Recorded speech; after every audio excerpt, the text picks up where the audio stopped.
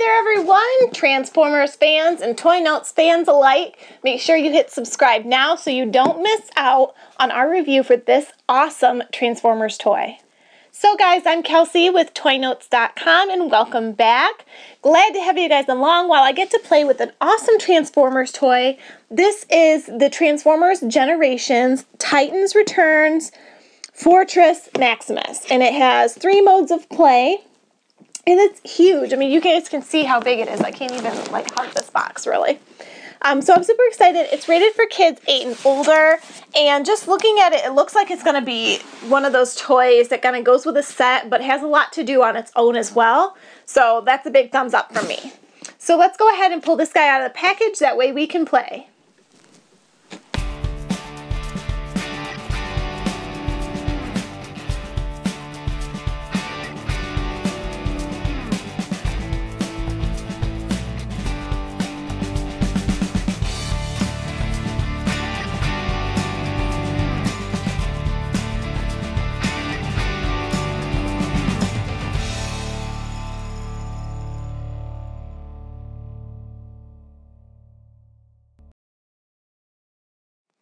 Alrighty guys, so this Transformer is enormous. There's a lot going on here, and he was quite a challenge to get unboxed. He's kind of a challenge to get to stand up. Anyway, so unboxing, you're definitely going to want a good pair of scissors. There were those like rope ties that I always complain about, the little plastic zip ties, lots of things to like clip and unbutton. And then what you're going to end up with is this toy. It stands, I don't know, I'd say he stands probably 2 foot at least.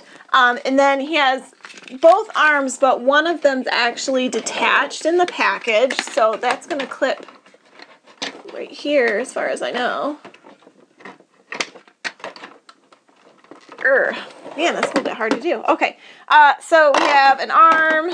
Not really sure what this is, but thank the Lord, we have instructions and stickers and a Fortress Maximus card, like a baseball card. So let me read these. I hate reading instructions, but I'm going to read them for you guys. And then you guys can come in for your closer look and we'll play together with our new Fortress Maximus. Alright guys, so I'm going to do a closer look with you guys for the Transformers Generation Titan Returns Titan Class Fortress Maximus. So that's a long mouthful. Basically this is Fortress Maximus. I'm going to have a kind of a hard time getting you guys really close to the closer look just because he stands very tall. He's easily 2.5 feet tall. And I can tell you that my problem with this toy already is 1, it was very expensive, but 2, there are a lot of directions just to use him. That's just part of the direction sheet there. And all of this up here is just sticker placement. I don't know if you guys can see real well. There's like stickers all here and here, here, here, all along the back. And there's 50-something stickers. It took me probably 40 minutes just to put the stickers on this. So I don't know, I get kind of frustrated with toy makers who do that because I just feel like, why am I paying this much for a toy when I'm going to spend 45 minutes just putting stickers on it? Now, he does take 2 AAA batteries in order to do the sounds and everything. I'm going to show you really quick how he transforms without the sounds, just because he is a little bit loud. So I'm going to try to do this. This is my first time actually converting him, so I'm going to use my instructions here because it's not real easy to learn. So first off, you take his head off, okay, and flip something down. Oh, it's like he's like a little robot guy. Okay, so we flip that back portion down, which is going to let his legs out. See? And his arms. Okay, so we have a little mini Transformer here. Oh, you can see him. There you go. So we got our mini Transformer, and that was his head. Now, transforming the rest of the robot. Let's see here. So it says you take the head off, then you can bring this forward. Okay. The arms go up. I don't know if you guys can see how kind of clunky he is. He's a little bit clunky. Okay, arms are up, and then his torso rotates. Okay, so torso rotates that way, and these come down, and to say something else comes down.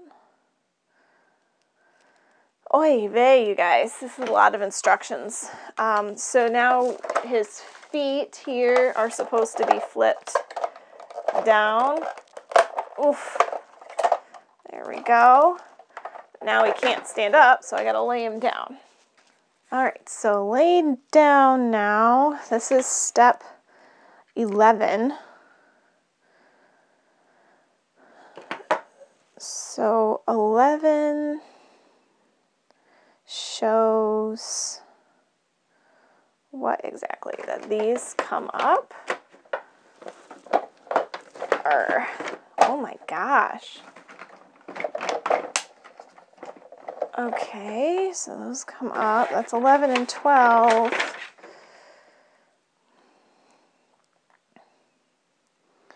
Holy Moses, there's even more instructions on the back, but they don't continue. What is that supposed to even be? It doesn't look like anything.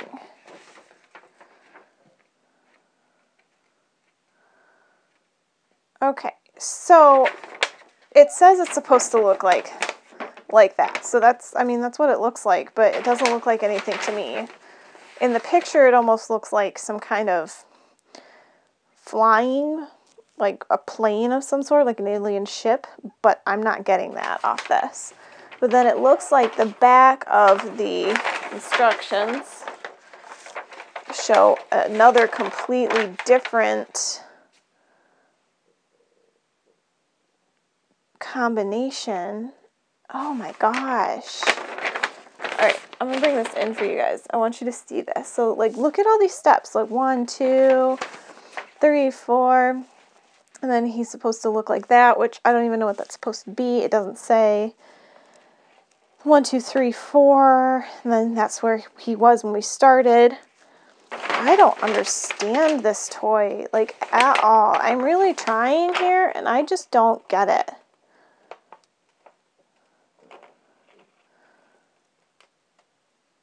I don't get it. So, apparently, when you dismantle him, he's supposed to turn into part of Cybertron City, but it's really lost on me, you guys. I mean, I like transforming toys, but I don't get it. I don't get, like, what this is supposed to look like. It doesn't look like anything. It just looks like a robot that's dilapidated.